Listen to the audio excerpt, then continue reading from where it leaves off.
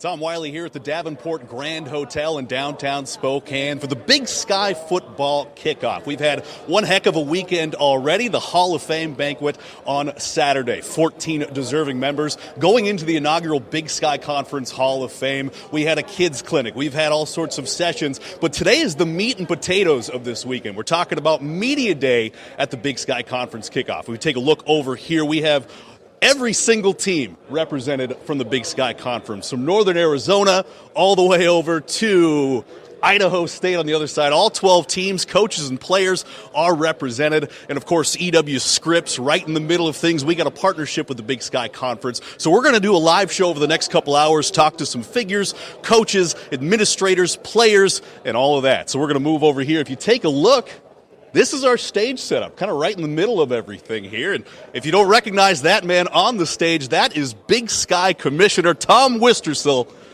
Tom W., both of us, actually, if you can believe it. So we can't even differentiate between us. Tom, thanks for joining us so Great much. to be here on the Tom and Tom Show. The Tom and Tom Show. We'll start with the Tom and Tom Show. Let's make it happen. All right, Tom, just this weekend in general. I know it's a special one for you guys, but, you know, especially the Hall of Fame ceremony. 2 years in the making, a huge class. Just talk about how special that moment was to induct those 14 members into the inaugural Hall of Fame class. It was so exciting. You could feel the emotion and excitement, the people that were there. We have tremendous history in the Big Sky. I mean, since 1964. I was amazed when we formed the committee. They started narrowing down the names, and John Casper brought me in about 30 names. He's like, "What do you think? How are we going to narrow it down?" I just said, "Good luck. I don't know how you're going to split hairs to get to this final group." But it was a wonderful night, a wonderful celebration. So many different sports representative, so many schools represented.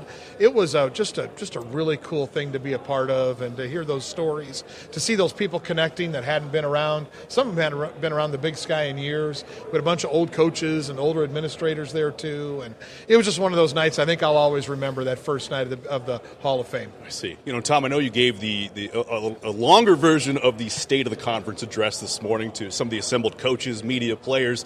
Could you give us a distillation of that? I mean, what is the health of the Big Sky Conference? You know, the Big Sky's doing great. We're very fortunate. I love our membership right now. 10 full-time members, 2 affiliates in football.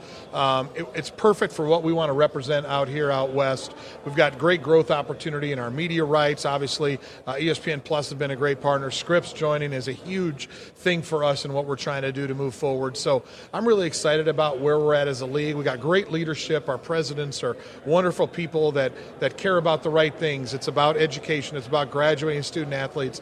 It's about playing high-level athletics, winning national championships, trying to keep things in the right perspective. Other parts of college athletics, I think, have lost some perspective, but we haven't. And so that's the state of the conference right now. Really excited about this fall and getting going. It's going to be a great year. Yeah, there is so much volatility in college athletics right now as teams, conferences chase the almighty dollar. But like you said, I mean, how secure should teams in the Frontier Conference feel, and how secure should you guys feel with the level of opportunity and play that's going on here? Yeah, for us, it's about, obviously there's things we can control and things we can't control.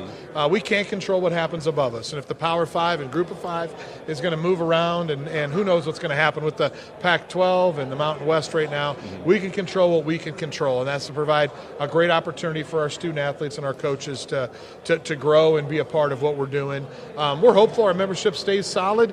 Nothing's ever guaranteed in life, but I know that our schools appreciate this level of competition. And again, it's about perspective and investment and what comes out of that, expectation. So we feel good about where we're at, and we'll wait and see what happens. I see. There's a lot of front-facing parts to this Big Sky football weekend. The Hall of Fame, the media day, but there's a lot of stuff going on behind the scenes as well. I'm going to talk with Dan Satter a little bit about a Big Sky U later, but just tell me about some of the things that go on that maybe the media, the folks who are here don't see, that are very important to the health of the conference. Yeah, I'm glad you're going to talk to Dan about Big Sky U, because that's been a big initiative for what we're doing. We also have other programming for our student athletes while they're here as well. We do media training with them. We do some educational components, mental health discussion. We also had those assistant coaches that were here here with our head coaches in the meeting. We're talking about scheduling. We're talking about officiating. We're talking about important things to the game of Big Sky football. And so, there's a lot of different parts of this that we try to, while we're here, try to capture. And we're fortunate we got a great group of coaches that are really good people, and our student athletes have been wonderful. It's always fun to be around them, and they're so excited. Everybody's undefeated right now, so everybody's having a great time. So there's a lot that happens here that people don't see in the 3 days. Yeah, I think the tenor of a lot of these interviews going on behind me is optimistic. Optimism, hope, fun. Everybody's smiling. So yeah, it's a good day right now. All right. Well, I appreciate you joining us, Tom. Thank you so much. We're going to go to break real quick, but before we do, let's take a look at some of the remarks that a few Big Sky Conference football legends gave at the Hall of Fame. When I was offered a ski scholarship to Montana State, I couldn't really find Bozeman. Livingston, of all places, was on the map. I couldn't find it in Norway. But no, it's amazing. Montana State gave me an opportunity. My plan was to come and ski and enjoy ski jumping, get an education, and go back to Norway and live there for the rest of my life. But when Jim Sweeney gave me the chance to go out for the football team and gave me all the confidence and and also the teammates that I was not a football player. Never was a football player. Yeah. And Sweeney, as a matter of fact, didn't know what to do with me in practice.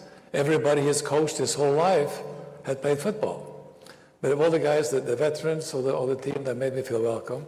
Of course, Dennis Erickson was the quarterback and held the football for me. It was just a fantastic experience. And no, when I came here 60 years ago, did I think I was going to sit here today and see the bio up there and be inducted with all these wonderful people?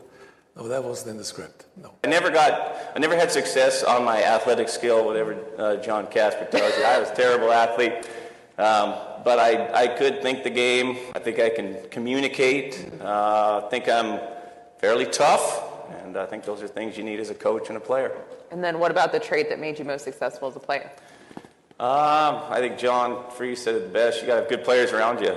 The quarterback distributes. The quarterback gets the ball to the people that are better athletes than them and lets them do the things special for you. I mean, you throw the screen for no yards, but the guy goes 80, you got an 80-yard touchdown. I think it's mainly the quarterback is the guy that just is kind of that communicator, leadership, distributor, does the things behind the scenes that can help other players, but really the other guys kind of set us up. Nobody's going to compare me to Lamar Jackson or Michael Vick or anything like that, but I felt like I was able to do things I was asked to do by my head coach, Don Reed, and we won it. 95 was a special year.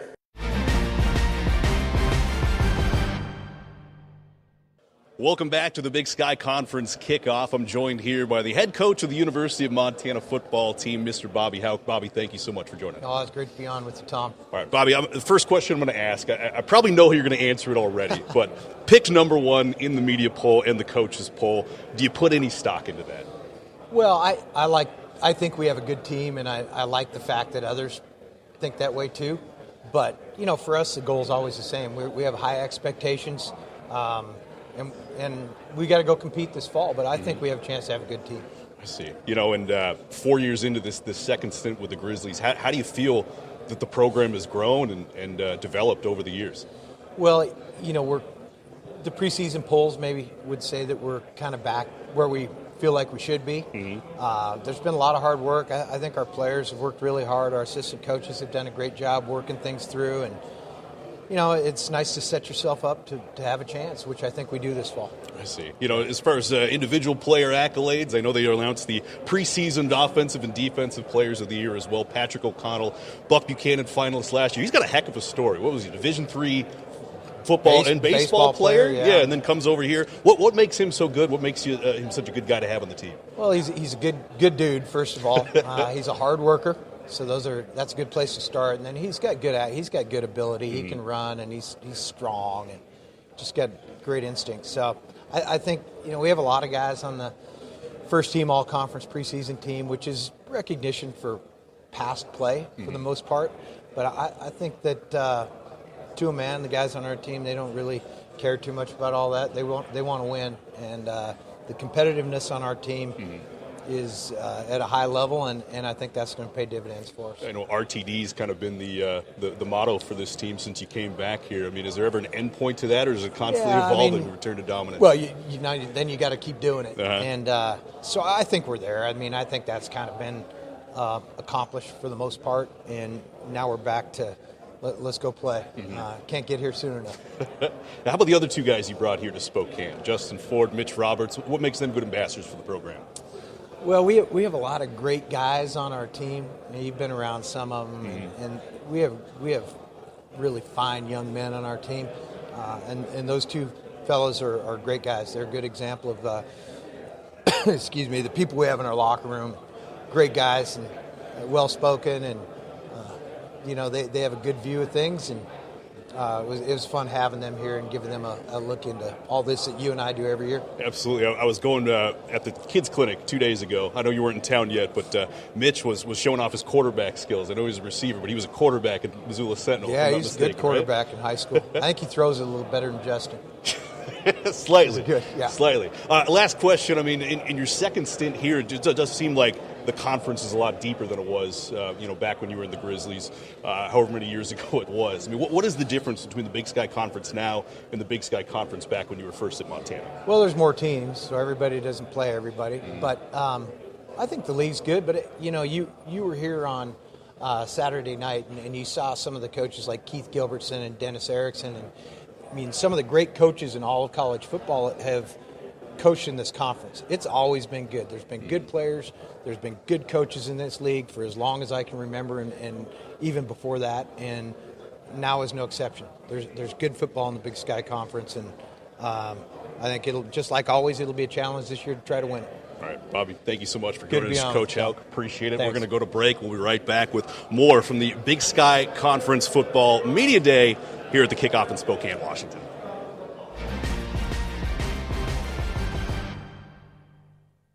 Tom Wiley back here in Spokane, Washington for the Big Sky Football Kickoff. I'm joined by the Deputy Commissioner of the Big Sky Conference, Mr. Dan Sander. Dan, thanks for joining us today. Tom, thanks for having me, and we're so glad you guys are all here. Well, appreciate it. We'll start with that, actually. The Scripps partnership. I know we're thrilled about it on our end. We get to broadcast a number of Big Sky Conference football games. Tell me how it happened on your guys' end and how excited you are for the partnership. Yeah, I think it's the perfect complement to our media strategy. As our fans know, last year we started with ESPN and having our games all streamed on ESPN+, but we were really looking to supplement that with an opportunity within our footprint, which is pretty expansive across the West here in 8 different states, where we could have a partner that, from a linear standpoint, we could add a number of games for our fans to see from that perspective. So, Scripps, with the amount of stations it has and the relationships it has across Montana and across all 12 Big Sky football markets, just made a lot of sense as we looked at things and started talking with John Saunders and a number of others there with Scripps. I know you're the point person for football scheduling as well. I mean, I'm just looking at the schedule of this event. We have, interviews back there, and I get a headache. I mean, tell me about what goes into scheduling a Big Sky Conference football season. You're kind of the point person for that, if I'm not mistaken. I get that pleasure and, get a little... Got to make sure I blink a few times looking at the spreadsheets as we run that process. I mean, it's obviously a team process with a lot of input from our schools. There are a number of things that went into it, and last year we released 6 years worth of schedules that start with this 22 season. So we did 22 through 27. But a lot of what you're hearing, if you follow college football nationally, what some of the Power 5 conferences are doing, we were doing a year ago in terms of looking at how can we make sure we have an even rotation so that all of our schools are playing home and away against everybody in the conference as quickly as possible, while at the same time maintaining as many of those rivalries as we can. So what we ended up settling on is that each school has 2 annual opponents, and then there's a rotation that evenly works its way through so that over the course of 3 years, every school will have a home game and an away game against every other school. And what we love to say for that is that what that means is that somebody who starts their football career in the Big Sky, by the time they've graduated, they'll have played in every stadium in our conference. There's some pretty incredible facilities out there as well. Yeah, and it's just a neat thing for fans too to know that okay, we get the chance to travel here, or we're going to get to see this team come into our market and play in our stadium. I think that's important for fans, especially as we continue to try to grow our league, and with 12 programs now, the ability to be able to do that in an even manner, I think, will work out really nicely here as we move forward. Dan, and one thing I've been impressed about when we were kind of planning for the Scripps President's event, you were telling us about Big Sky U, and it just sounds like a really, really cool program in the Big Sky Conference to mentor, administrators, coaches, things of that nature. Tell me about the Big Sky U program, how it started, and what's happening here at the Big Sky Kickoff behind the scenes. So 2 years ago, when we were in the thrust of the pandemic starting and we knew we weren't going to be playing games in the fall, we really wanted to do something for our membership and those we serve. In the conference office, that's really our responsibility. Our student athletes, number one, first and foremost, but also our coaches and our administrators. And with no games, right, there was just this void of what people in college athletics do. So we looked at it as a professional development opportunity, virtually, of course, then, to create this program that we call Big Sky U. And so we had 3 different tracks. We had one for student athletes who aspire to be coaches or administrators, right? They want to work in college athletics one day. We have one for assistant coaches, and this is across all sports at all of our schools, assistant coaches who aspire to become head coaches someday in their respective sport, and then one for administrators at all of our schools who aspire to become athletic directors. So we did virtual programming with them for 2 years. We had 2 different sessions, of course, right, with different classes, if you will, that they had to apply or be nominated by their schools. But then, as we got to this point and wanted to keep things fresh, we realized, I think it's time, let's try this in person. We've gotten to that point where we felt comfortable with it. So each of our football programs invited one of their assistant coaches to be here this weekend at our Big Sky Kickoff for our pilot in-person programming. And, another twist of this program that we're really excited about is not just the component of helping them advance their career, but also thinking about this really globally from a diversity and equity perspective, and knowing that there's a number of underrepresented populations, especially relative to when you look at the student-athlete population.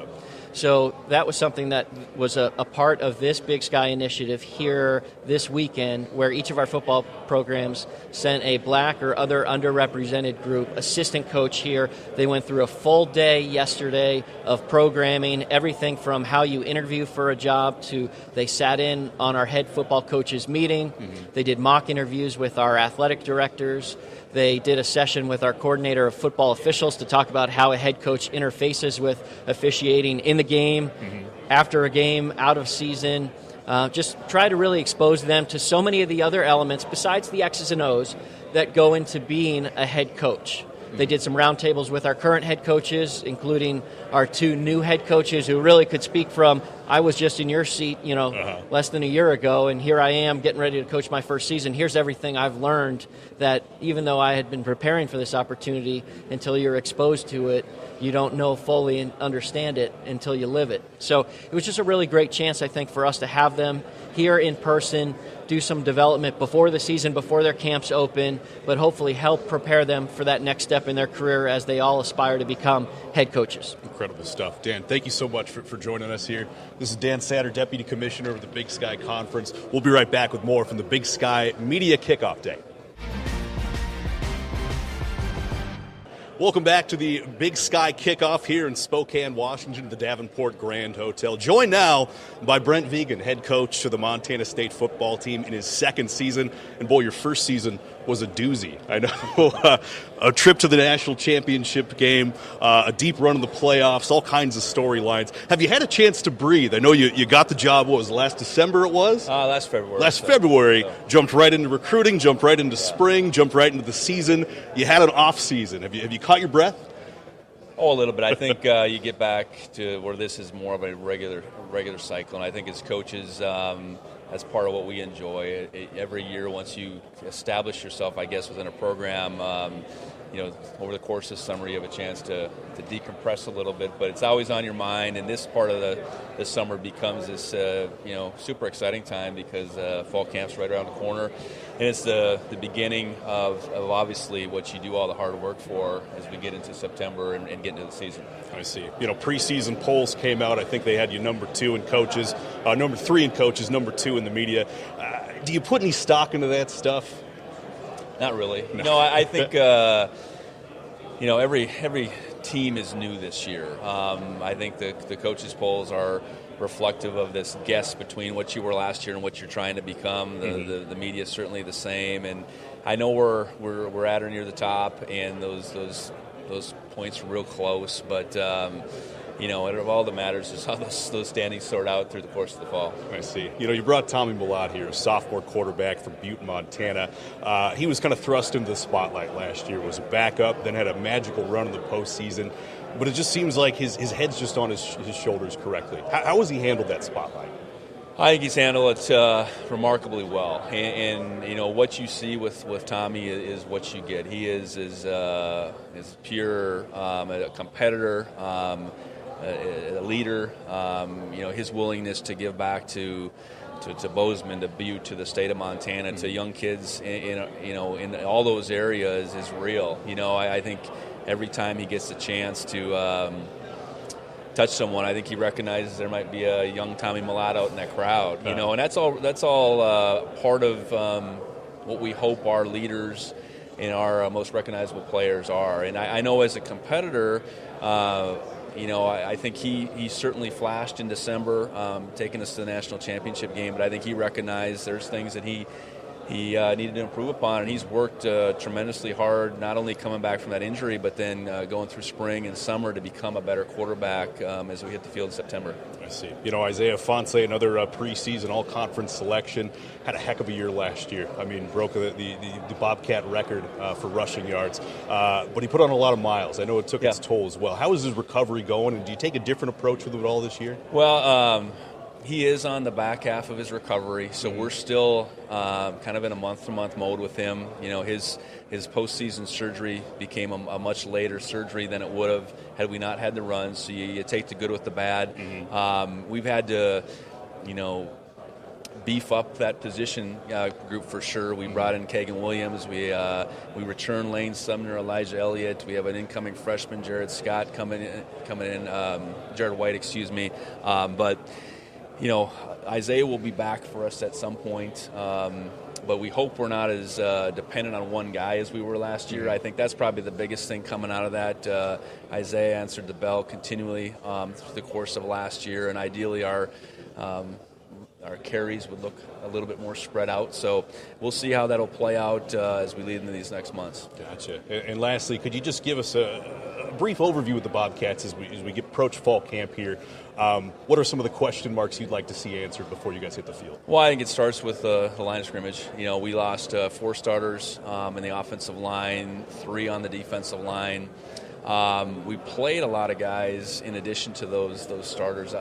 So seeing the new guys emerge, because for us, how we play up front on both sides of the ball is where it starts. Our ability to move people on offense is critical. Our ability to get after the quarterback and hold the point is big on defense. And we have a lot of guys that are competing for those spots. And that's the enjoyable thing about on August. There's some questions that need to be answered, but I do think we have guys that are hungry for those opportunities and look forward to seeing it play out. All right. Coach, thank you so much for joining us. For sure. I appreciate it. Good luck this season. And we'll have much more from Big Sky Conference Kickoff Media Day in Spokane after the break.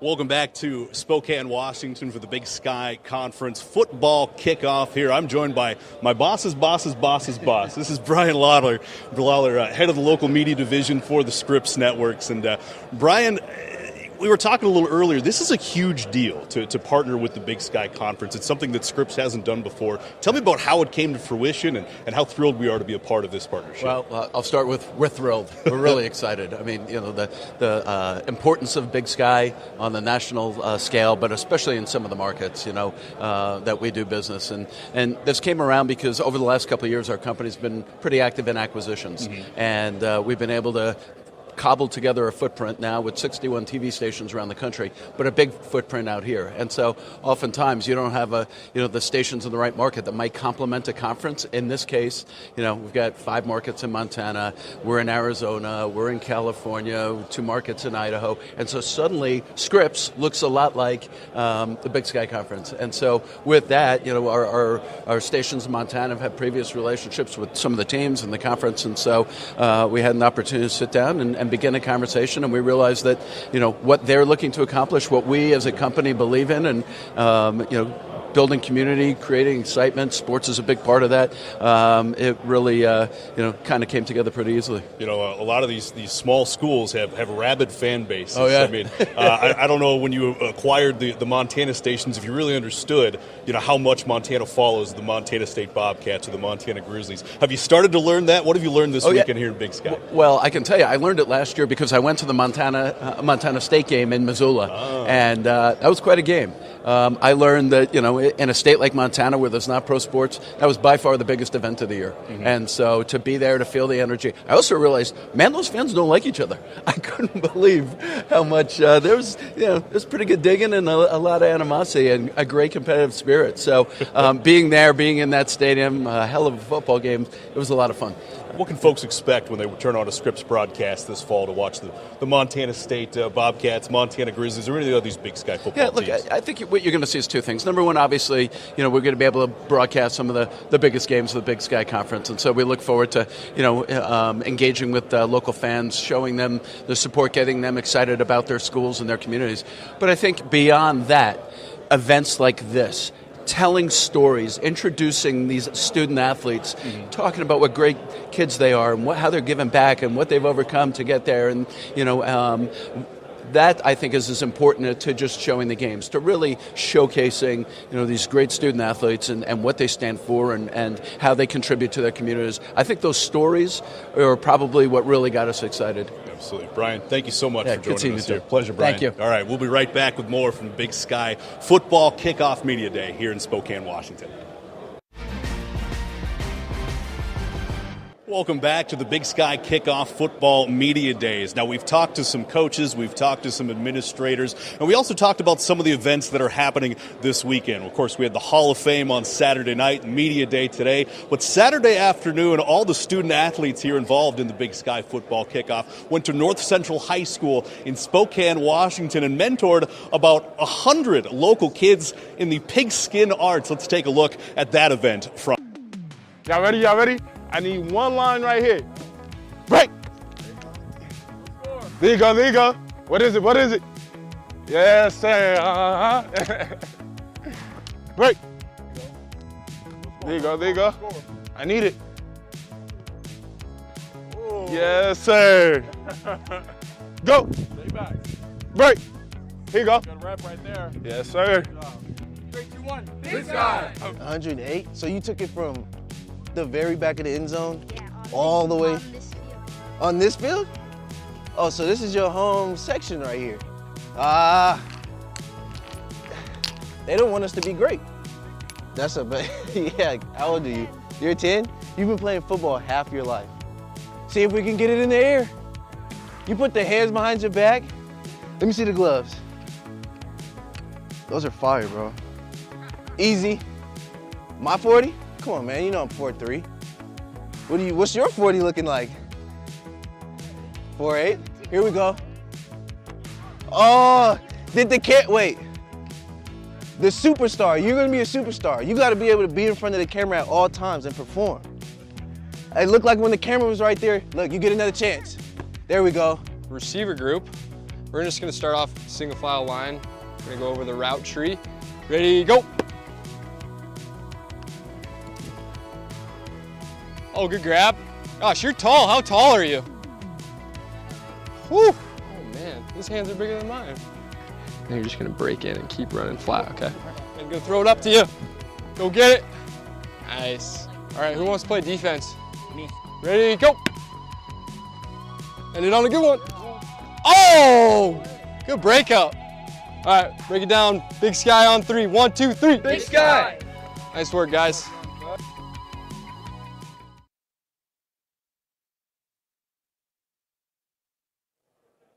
Yeah, so as you can see, this weekend a lot more about just the X's and O's of football, breaking down the media, coaches, polls, things of that nature. When we come back after the break, we're going to have a wider look at the Big Sky Conference and the FCS as a whole with one of the preeminent FCS analysts in the entire nation. We'll be right back.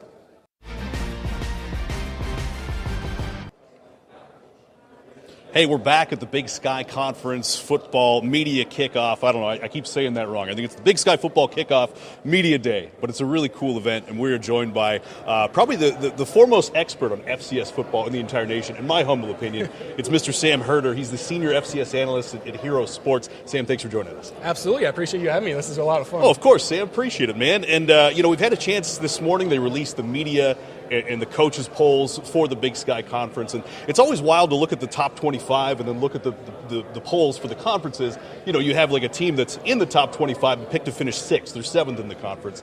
Do you feel like the media and the coaches got it right when you look at the polls behind us? Yeah, I think so, especially the top 3. I think a lot of people are looking at Montana State, Sac State, as well as being that top 3 in any one order.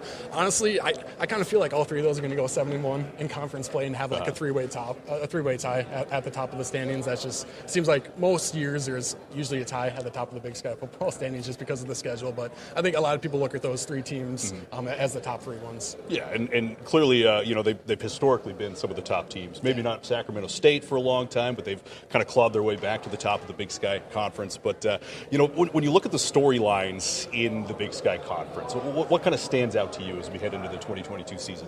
I think it's just capitalizing off of last season's success, getting 5 teams into the playoffs. I think 5 is probably an inaccurate number again for this year. If the Big Sky gets 6, I'd be a little surprised because that rarely happens. The Valley had it happen. The CAA had it happen a few years ago, but getting 6, that's 25% of the playoff field. So that's tough to do, but I think getting 5 into the playoffs is probably sustainable again. But, what do you do when you're in the playoffs? Can you get even more teams into the quarterfinals? Can you get multiple teams in the semifinals? Can you get another team to Frisco to play for a national title? So I think that's just the storyline is the Big Sky has made improvement year after year. Now, can they continue that improvement and take it to the next level? I see. When you look at a broad view of the FCS, I mean, there's constantly teams, who make deep runs in the postseason who might move up to the FBS level. You've seen all the volatility in college athletics at the highest levels. Where does the FCS stand right now? Is it in a healthy spot? I think it is. It kind of depends on what your definition of healthy is. I think in terms of just the FCS, like as a subdivision, I think it's healthy. There's 130 teams for the most part. Kind of like-minded institutions. I know Tom Wischersold, said that, and I think just the FCS in general as a subdivision is healthy because it's not going away. There's always a spot for teams or universities that want to be Division I in all athletics, and they want to have a Division I football team, but they don't want to spend $10 million a year, supporting their football team. So I do think it's healthy in that sense. I do think there is, something to be said about the top heaviness of the FCS. There's such a divide between the top tier and the second tier and even the bottom tier where you have some conferences that don't offer scholarships, some conferences that offer partial scholarships, and then you have North Dakota State, Montana State that operate like their FBS programs. And so there is that divide there where I feel like maybe that is getting a little unhealthy, especially with the FBS move-ups. But at the same time, the FCS, it's always going to be around. There's always going to be a 24-team playoff, maybe 28-team playoff one day. Who knows about that? But I think overall it's in a decent spot. I just think more teams need to get to that top tier. Gotcha. I follow along your work on Hero Sports. You do a lot of incredible things. The Jersey Countdown, I know that's a pretty popular thing you guys do on Hero Sports. It's also, imagine, takes a lot of work. But just what's a fall in the life of Sam Herder, FCS sports analyst, look like? During the fall Yeah. season. So it's I usually have about 5 to 6 screens going from 11 a.m. in the morning to 10 p.m. at night. Usually Big Sky games are on later at night. And so it's trying to pay attention to all the top teams, trying to pay attention to all the top 25 games, and also, other teams too that may not be ranked in the top 25 games that will impact the playoff picture. Even if it's week 1, those games can sometimes impact the playoff picture. So just trying to pay attention to all of it, trying to tweet about all the teams. Sometimes it's funny.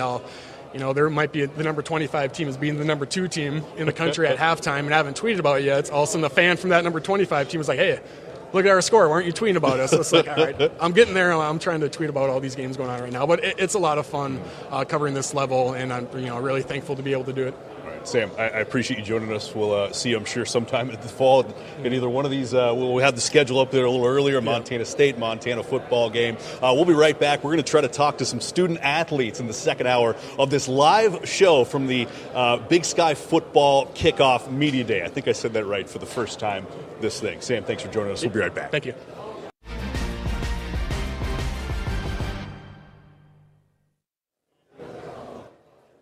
Yeah, welcome back to Spokane, Washington, the Davenport Grand Hotel for the Big Sky Football Kickoff Media Day. All right, there's a lot of words involved in this, the Big Sky Football Kickoff Media Day. I'm joined by one of my best friends, also one of my closest colleagues, Mr. Kyle Hansen. Works at a KPAX for MontanaSports.com, kind of running that stuff. Kyle, good to see you. Thanks for joining us. Yes, good to see you guys as well. Yeah, I got here a little later than everybody else, but it's so nice to be here finally. It's starting to feel like, football season's finally right around the corner, right? Yeah, absolutely. We're on stage talking to some administrators, coaches, players, but in some of these back rooms over here, Kyle Hansen and Ashley Washburn are doing some other kind of work. Tell me about what's going on behind the scenes today. Yeah, absolutely. So it's really cool. We're getting a chance to have one-on-ones with every coach and 2 players, the 2 player representatives from each university here, and getting a chance to kind of talk to them one-on-one, get a look at maybe some looks at last season, look at this season, schedules, who's coming back for some of these programs, and we're kind of just getting rolling with that. I just got a chance to speak with representatives from Weber State, which was great. Weber State's obviously a perennial power here in the Big Sky Conference, and it was kind of interesting to get their take on,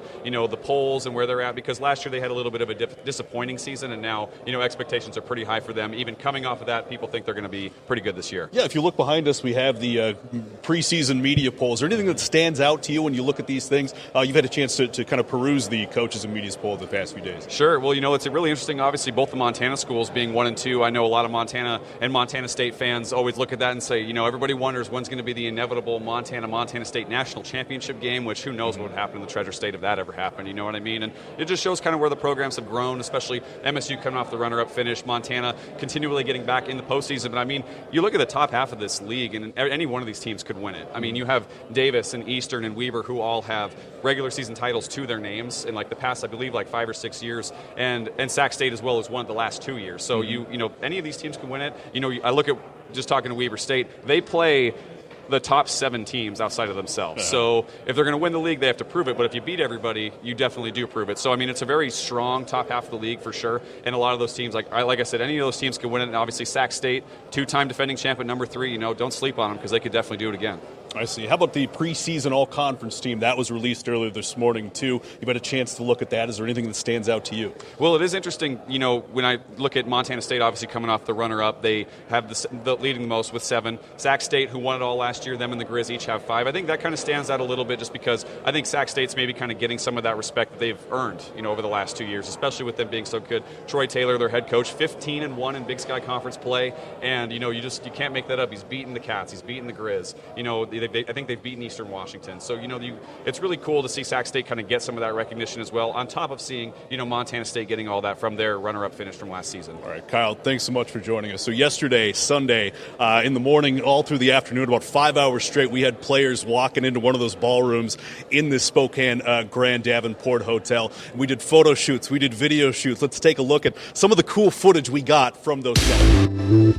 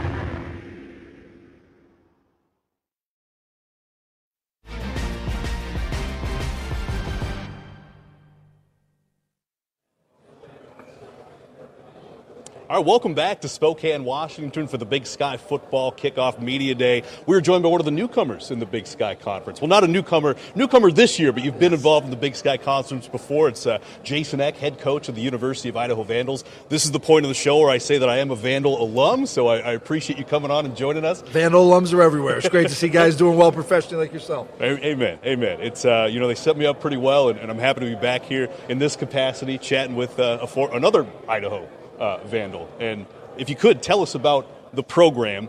What is your goal, your vision for this first year with the Idaho Vandals? We're building. So really the biggest focus this year is focusing on getting better. We got to keep improving and having things in place, and I think it goes both ways. We're going to have adversity. We're probably not going to go 11-0 in the first year, so we got to make sure that I think we have a lot of positive energy going right now. Guys are really working their tail off and getting better, and we got to make sure when we have adversity that we keep that going. We can't hang our heads when we have adversity, and I think it goes the other way as well. When you were in school, they had that great season in 2009, but they weren't able to capitalize that and keep the momentum going. So when we beat somebody we shouldn't, and everybody tells us how good we are, we can't listen to that either. We got to get back to work on Monday and keep fixing things and keep getting better.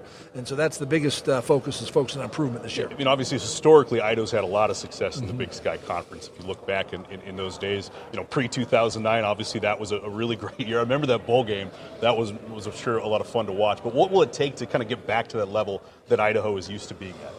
Well, I think we're having a little bit of a change in the recruiting philosophy. And again, I'm the first coach who's been hired since we've been back in the Big Sky. So I think one of the neat things in FCS football is the regional rivalries, and we're really trying to make an impact in the Northwest in recruiting, get more and more guys who are within driving distance to Moscow.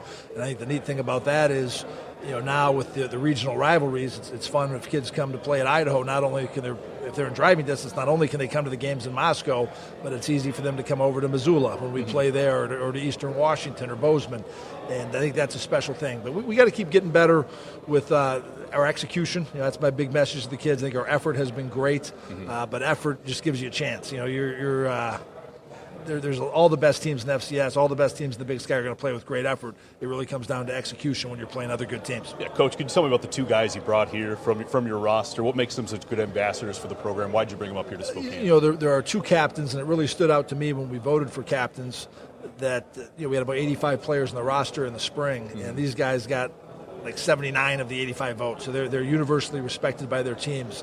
Favai is definitely an emotional leader. He's vocal. If you're at one of our practices, you feel him out there. Your Mike linebacker needs to be a great communicator because he's making all the calls, setting the fronts, and he's got a lot of passion on a daily basis. And then when your leadership comes from your O-line, I think you got a chance to be really good. That's always been my specialty as assistant coach, was the offensive line. And Logan Floyd is a great worker, very well respected, and I think the whole team kind of rallies around when they know the O-line is really pushing and working, and that's even in the summer when they're running sprints. A lot harder to run a 100-yard sprint when you're 300 pounds than when you're 185. So I think when our players see that and they see the O-line guys pushing, it goes a long way. And Logan is a very smart player. He's graduated. Really, both those guys have graduated already and playing as grad students, and really provided great leadership to the squad. Yeah, we kind of got a look at that yesterday during our photo and video shoots in one of those back rooms. Favai was probably the best dancer I think we saw. He was getting after it. He was coordinating his own stuff, and Logan brought us cowboy boots, I think, and was kind of showing us some of the musical choices that he likes. So, Coach, I appreciate you joining us. Good luck this season, and we'll see you at some of these broadcasts. We had them up there just a bit ago, and good luck this season. Appreciate Coach. your guys' coverage. Thank you. Absolutely. Appreciate it. Jason Eck, head coach of the Idaho Vandals. We'll be right back with more from the Big Sky Conference Kickoff Football Media Day.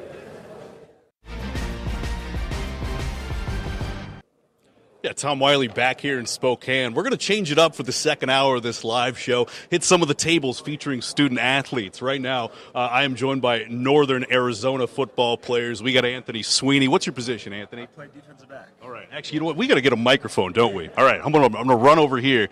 Paul, follow me real quick. All right, here's what we're doing. We're keeping this loosey, we're keeping this goosey, we're getting that microphone. Check it out.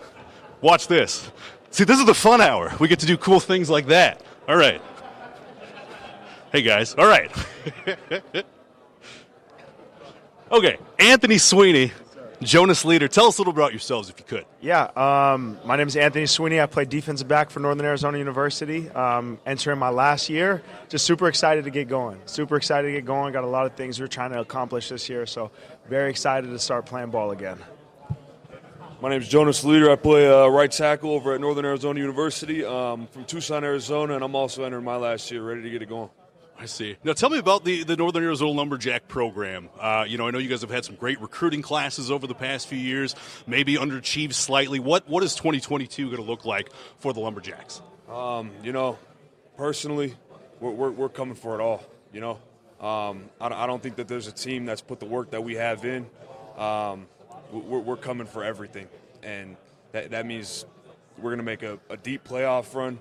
We're taking home the Big Sky Championship trophy, so we're really excited. It's been a complete culture change around NAU. We've done some player-led stuff. Our team is player-led now. The coaches have, like Sweeney's been saying all day, coaches gave us the keys, and we're making some big changes over there. Yeah, just to echo what Jonas said, we're coming for everything this year. It's player-led. I think that's been the biggest thing for us. Coach gave us the keys to lead the team. We have our leadership council, and now they can focus on coaching. You know what I mean? That's what they're here to do, is to coach. So I think that's the biggest thing for us, and just not to be repetitive here, but just like Jonas said, we're excited to get back in the season. We're excited to get going. We have some big goals for our team this year. All right, now I was looking at the Hall of Fame induction ceremony. Were you guys there for that on Saturday night? Yeah. A couple cross-country runners from Northern Arizona getting inducted into it.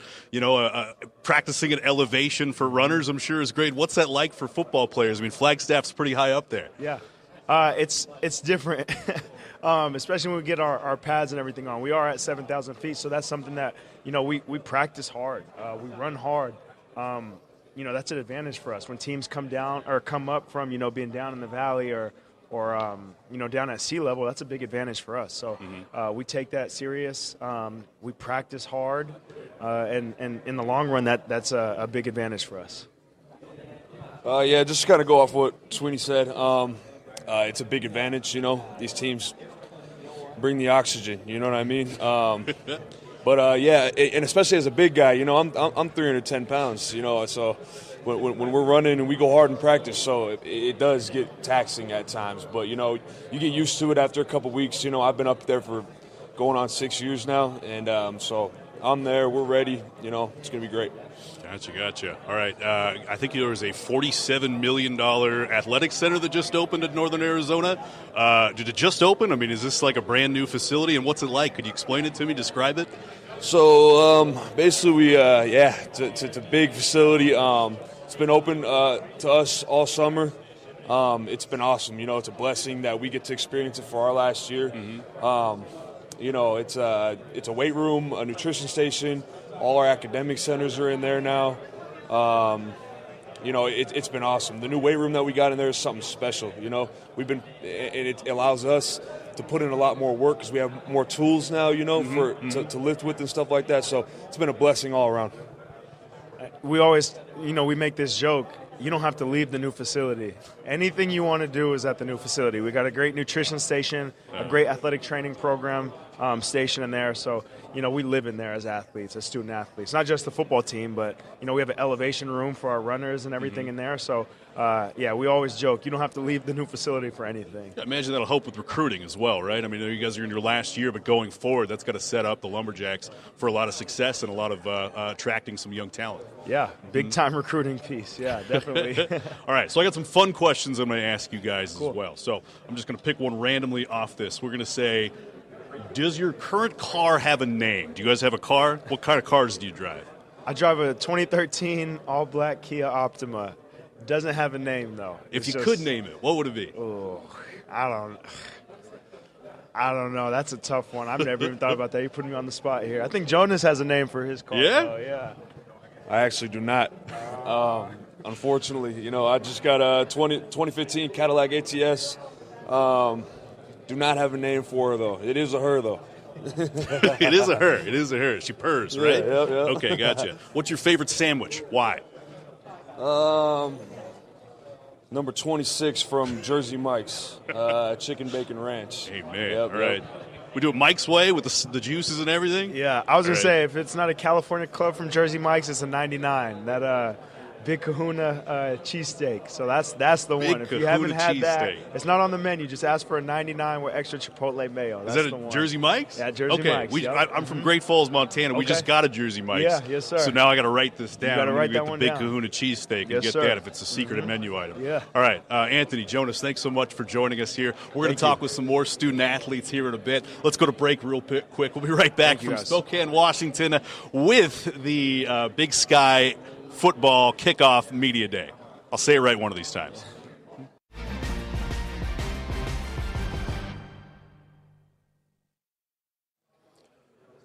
Hey, welcome back to Spokane for the Big Sky Football Media Kickoff Day. We're going to be working our way around some of these tables, talking to student athletes right now. I'm at the Northern Colorado Bears table. We got David Hogue, correct?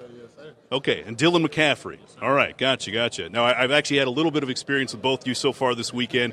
On Saturday, I had a chance to mic you up at the kids' clinic. David, could you tell me how fun that was, working with some of the local kids, all 100 of them here? That was very exciting. You know, it was an opportunity for me to meet a lot of kids, and for that, I'm thankful for, because I know how exciting it is as a little kid to meet a bunch of football players and a bunch of athletic people. So for me, it was amazing for sure. I see, man. And Dylan, you know, we call it the car wash, actually, is what happened yesterday. We had some video, we had some photos. We were in that room, we were blaring music, and, you know, I personally didn't recognize much of the music for much of the day, and then you got in there and you played something a little different, right? Yeah, you know, I played the Rolling Stones. They asked me what you want to put on there, and I don't know, I was just feeling it at the time. You know, I'm a guy, I listen to a lot of different music. I like a little bit of everything, and at the time I was feeling some classic rock. They're one of my favorites, so, you know, I just put them on. I got you. All right, tell me about the Northern Colorado Bears, if you could. You know, 2022 season coming up. You know, you look at the coaches poll, you look at the media poll. Not picked to finish high, but I know you guys are hungry to kind of put that behind you and prove people wrong. What can we expect from the Northern Colorado Bears this coming fall? Yes, sir. Yeah, I think. I think our big goal right now is, we're coming together as a team. This whole offseason has been so good to us. I think the whole team is buying in. Every individual is really trying to see that this is more than themselves. And we preach, be where your feet are. You know, take every day as it comes. And I'm looking forward to that in fall camp because, realistically, those preseason polls don't mean much. And we know that, but it's a little fuel to the fire as well. But, our big focus is right now Houston Baptist. That's our first game, you know, and throughout fall camp we'll start to see that. We'll start to introduce a little bit more of Wyoming and Lamar. Those are our first 3 games, and then after that it's Big Sky play, which everyone here knows is tough. That's the best FCS conference, and I think every single game is going to be a fun game. It's going to be a competitive game, and we're going to find ourselves in a lot of dogfights, and I think that'll tell a lot about who we are as people, who we are as a team. I see. David, can you tell me about the defensive side of the ball? What are the Bears going to look like in that phase of the game? Phenomenal. Yeah? We're always going to look phenomenal as a team, not just as a defense, but as a unit. And the defense has a bunch of athletic people. You know, Vincent King, Urian Hudson, R.J. Potts, Jordan Napke is coming back. So it's like, I am truly excited to have some of these athletes and all of these athletes come together as one and finally show how capable we are. And for that, I'm very excited. All right, man. How's this weekend been as a whole for you guys? Amazing. Yeah. For me, it's amazing because I got to meet a couple other players, and it made me realize, like, outside of football, these are really good dudes. Even in football, these are really good dudes. And it's been an honor to be here, to get invited here, and to come here. And I can't wait to see them. You know, I can't wait to see what they have to offer on the field, off the field, and just for us to succeed as individuals. All right, go ahead. Dylan as well. Yeah, if you wouldn't mind, just talk about the weekend. The weekend's been a huge honor for me. I think it's such a cool event they have every single year. It's awesome, like David mentioned, to meet some of the other guys, put some faces to some numbers, and they're all really good dudes, and it's cool just as football as a whole, seeing, you know, everyone's really out for the same thing, and I think it's just a cool experience to be here, and talk to some of y'all, meet a lot of new people. It's great for that. I know the Hall of Fame event was fantastic, just hearing a bunch of great athletes speak on, you know, how they succeeded, and I've had a blast with it. I've had a really good time. All right, we're going to dive into some fun questions. I printed out just a list of icebreaker type stuff, so we're going to think a little bit differently than X's and O's football stuff. All right. I like it. If you could hang out with any cartoon character, who would you choose and why? That's a good question. There's a lot of good ones. I think I'm going to go with the original Pink Panther. That guy's he's cool. He's slick with it, man. I don't know. I don't think he talk much. I don't love to talk much when I'm meeting new people, but I think you get in some good little adventures with that guy. All right. I'm gonna go a little bit old school. I would say Huey from Boondocks. Why? Because he was definitely in the community, and he was smart, intelligent-wise up here. So I feel like he would teach me a lot of good things for him. So yeah. This is Huey from the DuckTales? No, Boondocks. Boondocks. Okay, gotcha. Yeah, I've watched Boondocks before. I love that show, man. Yeah. All right. David, Dylan, appreciate you guys so much. Thanks for joining us. Good luck this season. Thank you. All right, that's it for the Northern Colorado Bears. We'll be right back at the Big Sky Football Kickoff Media Day with some more student athletes talking about all kinds of random things. We get their helmet on there. The UNC Bears. What's the chant? What's the fight song? Got it. All right. We'll get there. All right. Appreciate it, guys. We'll be right back.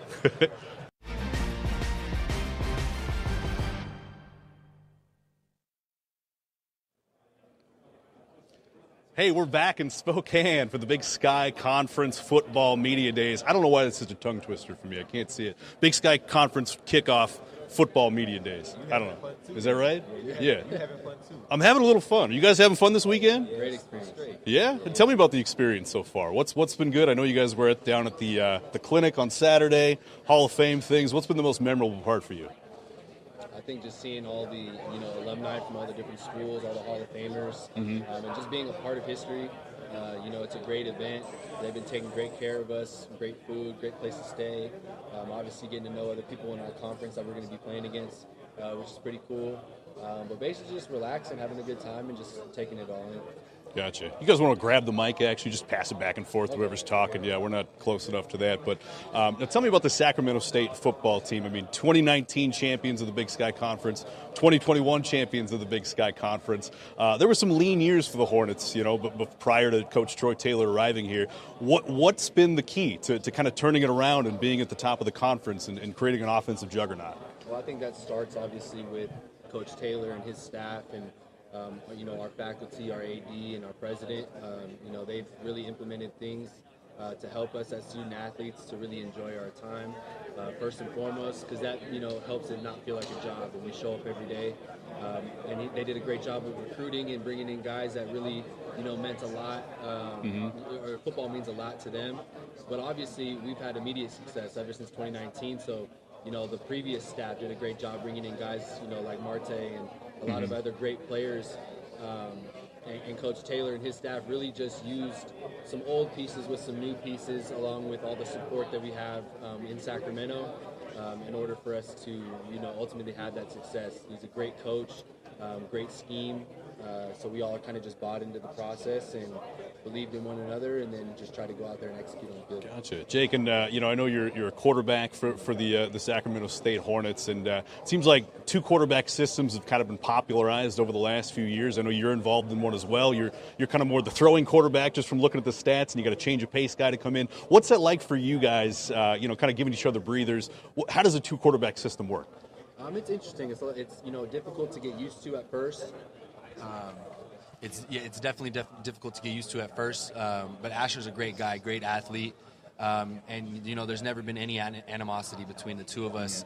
We're both really good leaders. We both really know what we're doing when it comes to the offense, and we really just try to work together and feed off one another, because ultimately we're here to win games. We're not here to put up crazy stats. So it really doesn't matter who's in the game. I have full confidence in him, and he has full confidence in me, and the coaches have full confidence in both of us. We can run anything we want to run with whoever's in there. So, this year we're really working on mixing it up a little bit. Obviously we're both going to get some time in there, but we, ultimately expect to be successful and expect to, put points on the board, because that's all, that's our job. So a lot of regular season success for you guys. Maybe not as much where you guys want to be in the postseason as far as advancing the FCS playoffs. Tay, could you talk about what's going to take to get over that hump and really make a deep run in the FCS playoffs? I'm sure you guys have national championship aspirations. Yes, sir. It just starts off with the process that gets us to winning the Big Sky in 2019 and 2021. And then just at that point, it's just can we be the better team on every Saturday when the playoffs come to all the way up until early January and then come out victorious then. Nothing really changes except now it's an elimination game. But no, there's no added pressure or anything like that. It's just more of a can we execute? Can we perform? Pretty much.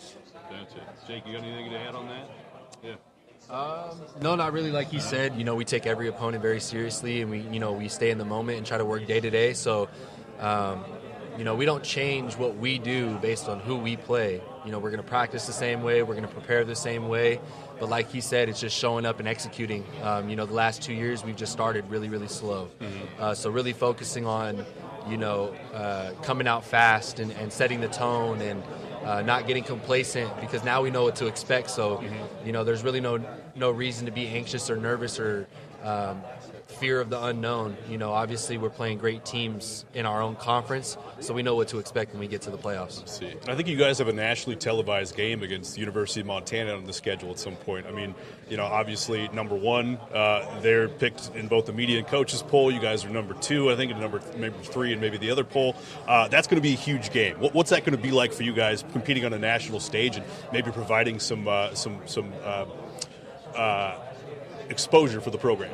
Well, it's great exposure for sure. Obviously, for us as players, our coaching staff and our city. And anytime you can bring a great team in and have that kind of exposure and that spotlight on us, but at home, I think that's a really good advantage for us. And obviously, we played them last year at their place, and we were able to get a big win. But even the year before that, 2019, they came to our place, and we were able to win that game as well. So, that's what we expect. We expect to win these big games. We expect to show up. And Marte said this, before.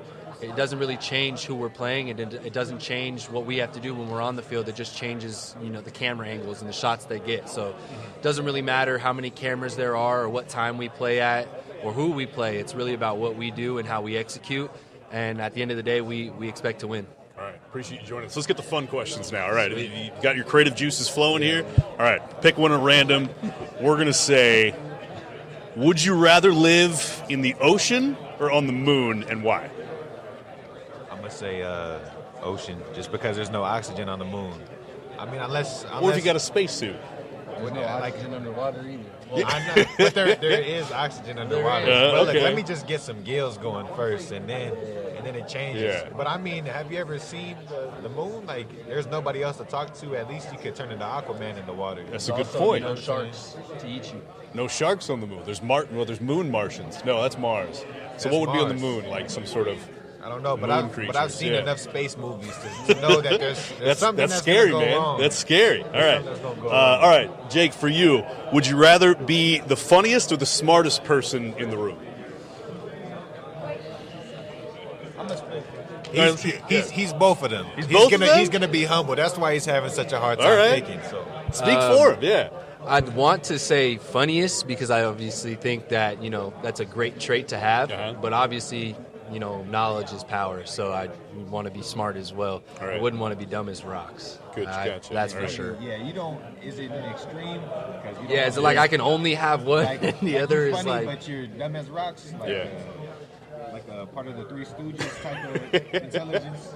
Yeah. I got Then you. I'd rather just be smart with no humor. All right, I got it. I'll Okay. make some money. All right, last question I have, just because I want to do something on mascots. You look around. There's bears. There's Vikings. There's Grizzlies. There's Bobcats.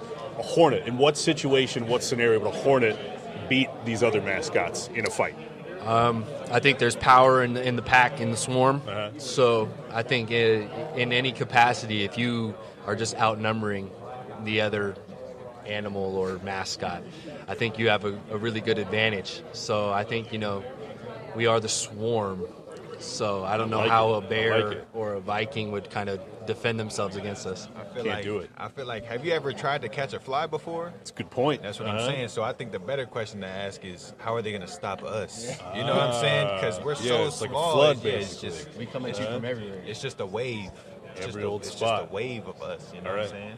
Well, there you have it. The Hornets are a swarm. They're going to swarm the rest of the Big Sky Conference. Jake, Marte, thanks so much for joining us. Good luck this season. We'll be right back with more from the Big Sky Football Kickoff.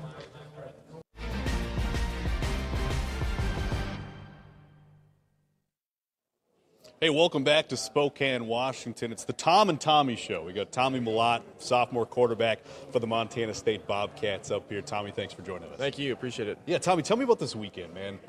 It's been pretty incredible. I know we had the clinic on Saturday, the Hall of Fame on Saturday night. And if I'm not mistaken, you guys got a chance to catch up with, like, Dave Dickinson, Jan Stenerud. What was it like for you kind of talking to those Big Sky football legends about their careers and their histories? Absolutely. When we first got here, we sat down, had some breakfast, and sitting right next to us, Jan Stenerud and his wife.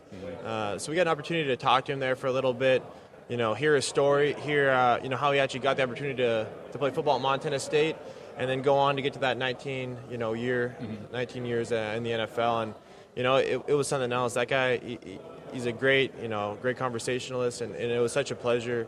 And we're, pleasure to meet the guy. It's super special. I see. Did you learn anything from those guys? What's the big takeaway from your conversations with them?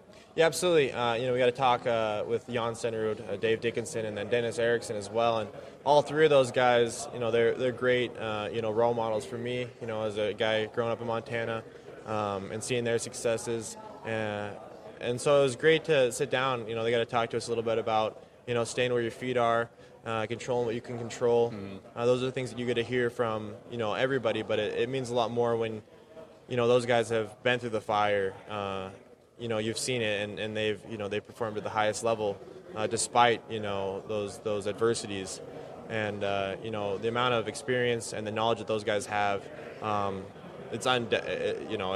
you can't doubt those experiences, and it's super special to be able to hear those things from them. Yeah, especially as a guy who's kind of going through it himself right now. I mean, last year you went from backup to household name in Montana, magical run through the postseason until an injury in the national championship game. Can you describe what that was like going through last season? Just getting the call, running through the postseason, and then just kind of being Tommy Touchdown.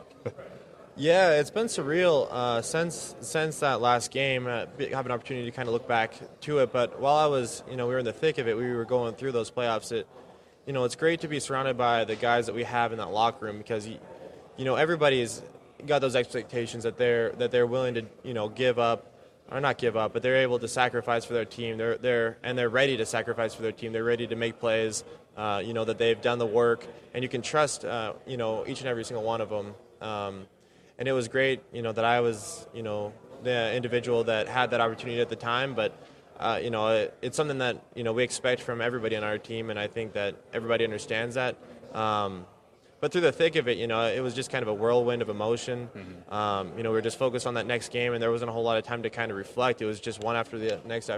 And, then all of a sudden the season was over, and it was an unfortunate ending for us, and I think we're ready to get back after it. And then since then, it's been crazy, how I blew up. It was a 4-game stretch there, and so I'm really excited to come back and prove to everyone that it wasn't just a 4-game playoff thing. That that I've grown a lot as a quarterback and I have a lot to prove, and I think that we've had a good summer to try to instigate that. I see. Preseason all-conference selection for quarterback of the year. Do you put any stock to that? Is it pretty flattering, just kind of knowing that you were voted as such?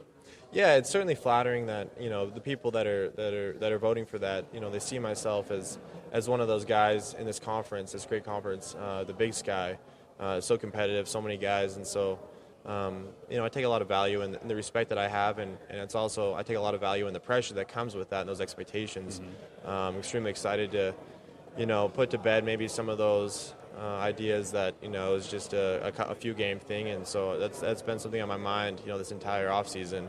So I'm very grateful for those expectations, but at the end of the game, at the end of the day, it's between those white lines, and so that's what I'm focused on. Everyone wants to take care. Those preseason ones are just this really vague crystal ball, but the end of the year ones, those ones are set in stone. So that's what we're all working towards, and I think we have the team to do it, so I'm excited for it. Gotcha. All right, I'm going to have a fun question real quick, Tommy. There you go. Yep, we're getting into it. Okay, I'm just going to pick one at random. If you could If you could be immortal, what age would you choose to? No, I don't like this one. We're going to do a different one here. Okay. We're going to get some good ones here. I promise you. Better ones up front. All right, there you go. Thanks for the patience. Yeah, no worries. Okay. The zombie apocalypse is coming. Who are the 3 people you want on your team? The 3 people that I want on my team, like from Montana State, or Yeah, what we'll talk. We'll draw from the Bobcat roster. We'll draw from the Bobcat roster. Okay. Well, first and foremost, Coy Steele, Wyoming boy. He knows what he's doing. Again, we have a Montana boy here, right, with Lane Sumner. There's 2. And number 3, let's see. Oh, there's so many, so many guys that know what they're doing and that would know what to do in that situation right there. Ty would probably be a good one, right, over there? Yeah, heck, I'd take Ty for sure. Okay. He's got a cool head and the shoulders. Yeah, absolutely. Like he knows what to do in that. When the horde's coming through, breaking through the doors, he'd be like, smacking heads, be pushing around. All right. There you go. I'll take those 3 then. Yeah. Appreciate it, man. Thanks so much. Tommy Malott, sophomore quarterback from the Montana State Bobcat football team. We are just winding down the media show here at the Big Sky Football Kickoff Media Day. We'll be right back with some more student athletes. Intercept nothing this time. Nothing today, nothing this weekend. I mean, it was 8 straight games, I think, you had an interception last year for the Grizzlies. What is that like? I mean, is that basically just the zone? Is that like Steph Curry levels? I mean, what did you feel like going through that streak? Yeah, you could say the zone for real. Just hard work, and it was just as crazy as it is to you. It was probably just as crazy to me. It's just put in the work and then seeing things on film, let it come into life in front of you, and to be able to reap the benefits of it and just go out there in 8 straight games, I'm like, that's unprecedented. And I definitely had some time to reflect on it because while I was in the moment, I wasn't really worried about it. Like, my teammates come up to me and it would be cool to do, but, like, once I got one, I was like, all right, the next one. It's not like I got one. I'm like, all right, I'm cool. Like, the games I got picks, and I was like, all right, let's try to get 2. Let's try to get 3 type thing. So. Yeah, just keep it going as long as possible, man. Yeah, you do the deep run. Now, I know you had a monster season last year. You had a decision whether to come back to University of Montana. I know you potentially had some other opportunities, whether it's pro, whether it's a bigger program, but you did come back to Montana. Why did you do that? What is special about the University of Montana program for you? Just the people. Starting from our coaching staff, being around them, it's felt like family since I've been there, and I feel like I could call Coach Houck when anything goes wrong. And I've been different places, and it hasn't been like that. So it's cool to be like that. I'm here with Mitch Roberts, one of my teammates, one of the better guys in the locker room, and we just all have a good sense of each other, and it's cool being around them. And to be honest, I wasn't interested in no other school, man. I feel like I'm exactly where I'm supposed to be. Things are working out the way they're supposed to, and I'm just happy to be a Montana Grizzly. Yeah, and you're here, at the Big Sky Football Kickoff Media Day and all the other cool events. I mean, we talked a little bit before we came back live about the Hall of Fame ceremony, the clinic, getting to chat with some of those legends. Dave Dickinson, Hall of Famer, CFL champion, great quarterback, Jan Stenerud, NFL guy as well. What were those conversations like? What do you take from hearing those guys' message?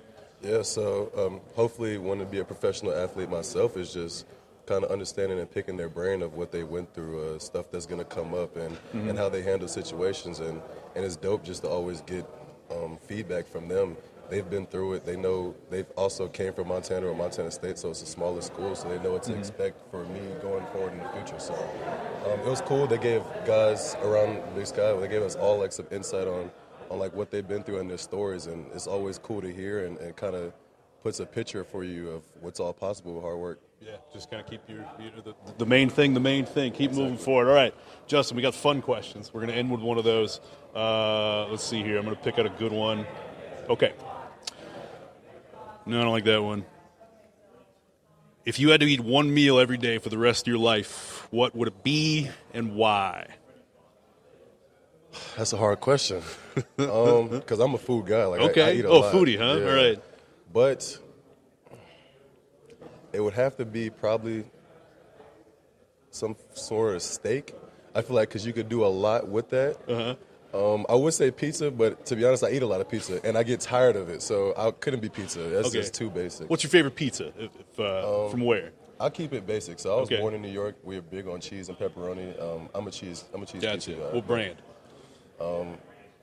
Out here, I go to Pie Hole in Montana. Pothole, okay. In Missoula? That's the Pie Hole. I've been there. Yeah, that's the best pizza spot in town. So that's where I go. I'm a pizza guy. All right. So every day for the rest of your life, Pie Hole pizza, pepperoni. We're gonna go with that. Pepperoni, yeah. All right, that works, man. Justin, I appreciate you joining us. I appreciate you. Thank you so much. Good luck this season. Justin Ford, defensive back for the University of Montana Grizzlies. We are winding down this media show, this live interview session with some of these student athletes. We will wrap things up pretty soon when we get back after the break.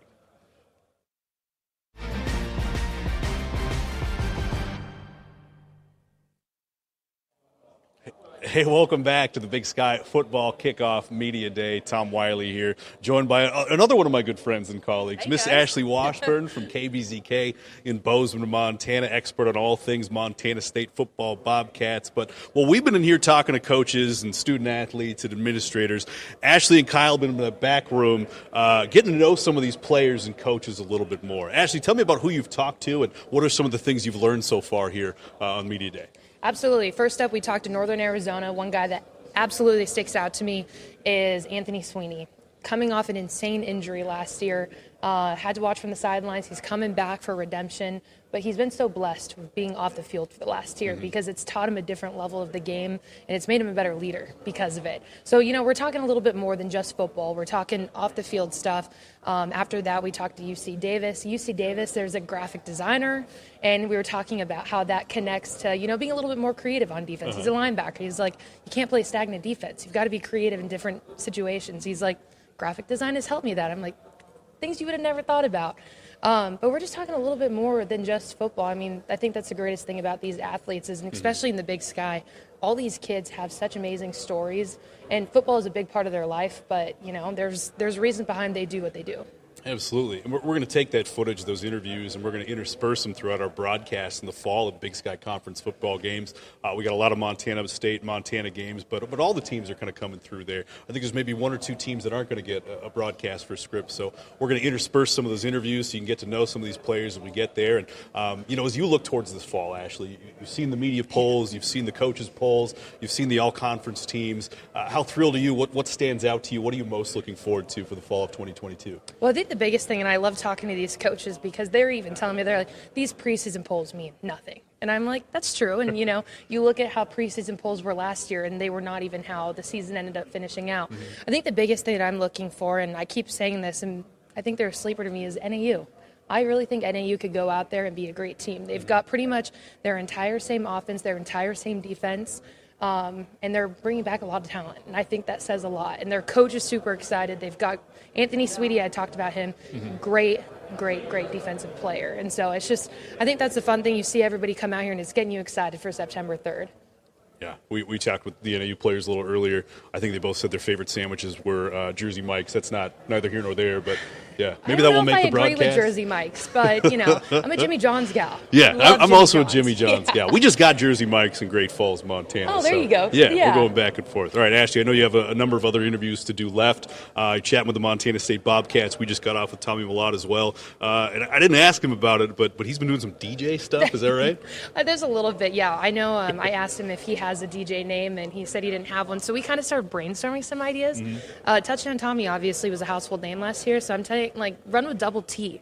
That could be his little DJ name. But he's doing a little bit. I think he's very humble, so he doesn't like to talk about that he's stepping out of his box a bit. But no, he's got a great story, and I think I'm really excited to talk about, you know, where he is this fall compared to where he was last year. I mean, last year I was talking to Ty Okada. Ty was even saying, like, he was just trying to find reasons to get on the field, whether it was running back, wide receivers, special teams. Very different situation this fall. He's going in as QB1. And there's got to be a little bit more, you know, pressure, but also a little bit more comfortability. Yeah, I think having a full fall camp to be the number one guy is certainly going to help. All right, Ashley, thanks for joining us. I know you got more interviews to do. She'll be front and center for some of these Scripps broadcasts of Montana State football games later this fall. We'll be right back to close things out for our interview show here at the Big Sky Football Media Kickoff Day thing. All right, be right back.